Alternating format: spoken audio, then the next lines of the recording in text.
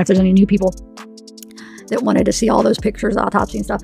Like I said, it's not going to be on YouTube because I'm too afraid that it's against policy. And I was tempted to like try to contact one of the YouTube people that works there and ask them, it's like, if it's for educational purposes, would I be allowed? But I know they won't give me a straight answer because they're just so vague. I've asked them other things, and what they'll do is this is probably how they'll answer. Here's a link to the policy guidelines, and they'll send me a link to the freaking YouTube policy guidelines that I've read a million times that doesn't tell you anything. So like, no, I bet you're just going to be a waste of time. So yeah, I'm not going to take a chance, but yeah, so just go ahead and it's Patreon. I think it's like $3 for the lowest tier.